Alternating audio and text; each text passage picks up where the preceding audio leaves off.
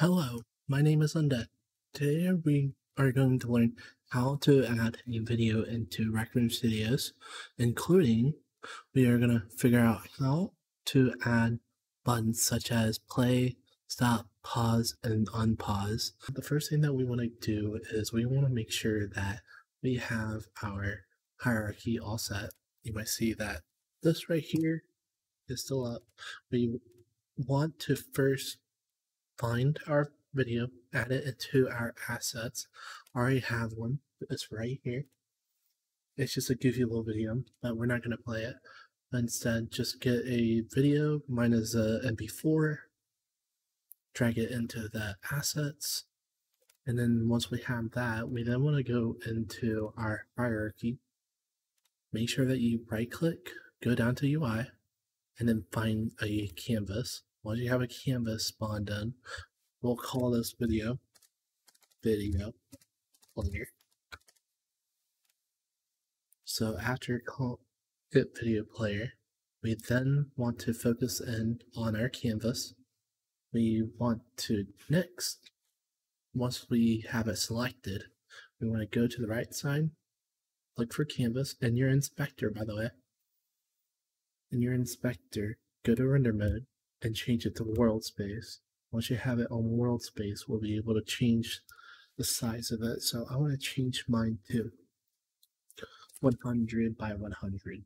So I'm going to do that real quick and scale it down just a little bit and move it into a better area. So I'm going to put it right there. Once you have it in a good spot that you want in your room, by the way, you will be able to change the positioning of your video player in the future, but we are just putting it in a good spot at this moment. We then want to right click on our video player, go back to UI, and look for raw image. Once you have your raw image, we will call this video projector. So this is going to be how we will be able to see our video. So we'll call it just video projector. So there we go, video projector. Now that we have this, in a little bit we will be changing the size of this video projector or raw image to our image, but we will go to the next part. Next part, we need to right click in the hierarchy again, create a empty. This is where we are going to put our video. So call it video. Once you have created video, you then want to go to add component. We want to look for video player. Once you have video player up, we then want to grab our video that we already have in our file, grab it, drag it to the video clip, and that's where we will be able to change or put our video at, but we won't be able to project it onto our video player component until we get ourselves a render texture. So we want to right click in our file, create, go down until you find render texture. So I'm going to call this video mask, because this is where it's going to mask the video onto the video projector. Once we have this, make sure that we want to be able to find the width and the height of our video. Go to the file that you have your video in, right click it, go to properties, and then I already have the details up right here. Find your frame width and frame height. Mine is 640 by 360, but yours might be different. So 640 by 360. 640, 360. Now, like before, this is going to be how we are going to mask our video onto the video player. Next up, like earlier, we need to change our video projector to the same width and height as well. We'll do 640 by 360. Might have grown it just a little bit, but I am fine with that. And then we want to go back to the video, just video. You want to move our video mask to the target texture in our inspector video mask. Now that we have that, we then want to go back to video projector, and we now want to put our video mask onto our texture.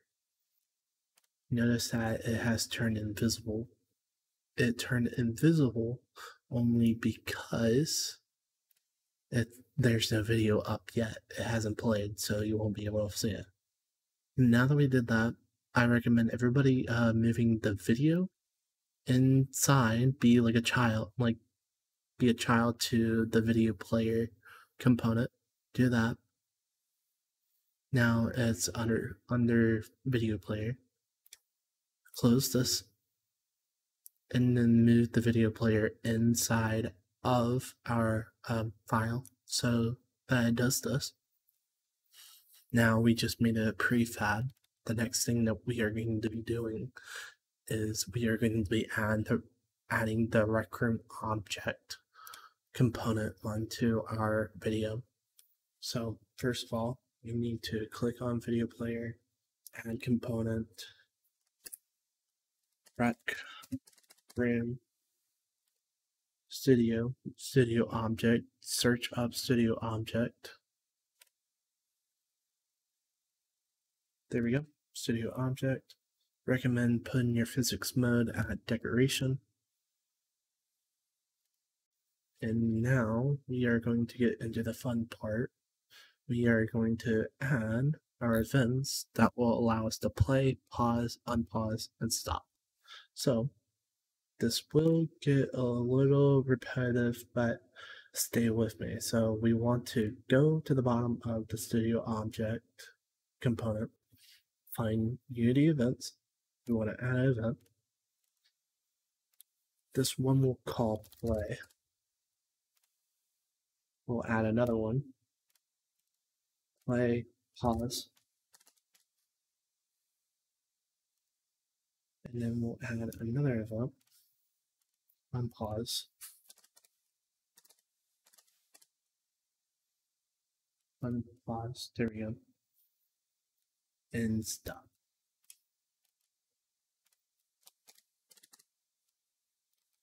Alright, now that we have all this, we are now going to be adding the executions to be able to play, pause, unpause, and stop. Okay, let me just close them down. Now for each and every single, actually I'll just keep it open, because why not?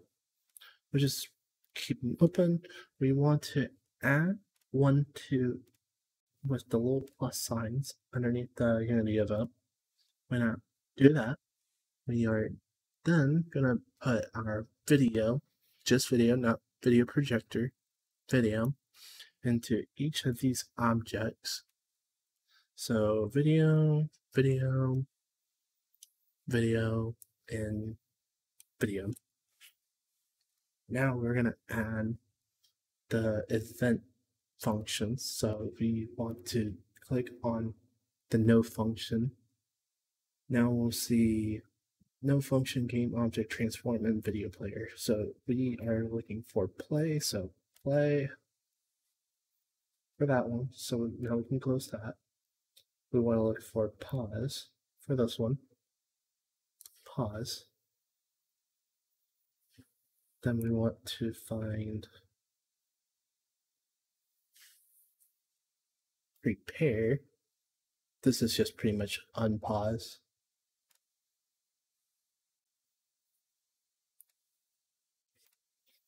And stop. So stop. There we go.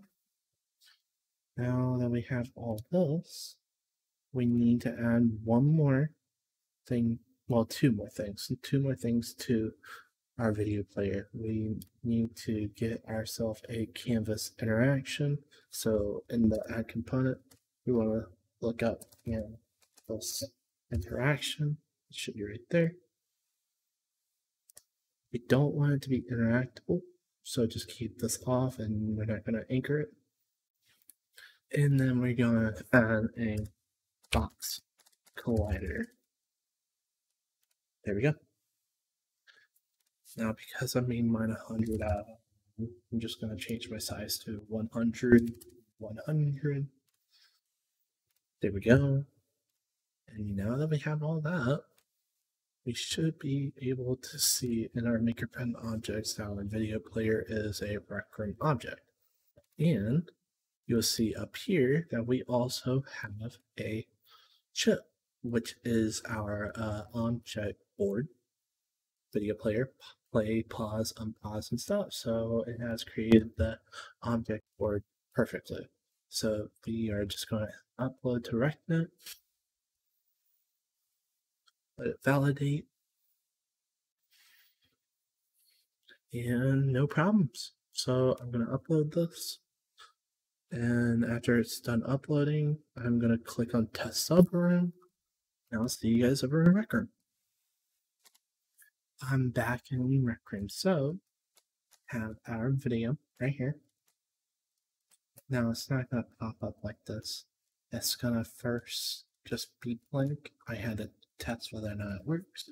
And it does work. And if we were to do something like this, if we execute the play, it plays the video for us. If I pause, it's going to pause it. Unpause.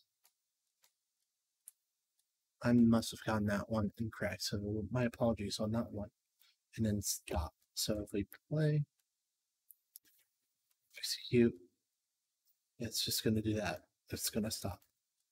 So I hope you guys enjoyed this video. And yeah, that's pretty much it. I much appreciate if you like, subscribe, and if you have any questions in any way about building, whether or not it's Rec Room Studios or even CV2, please don't hesitate and ask me whether or not you need any assistance with anything else. But other than that, yeah, I'll talk to you guys later.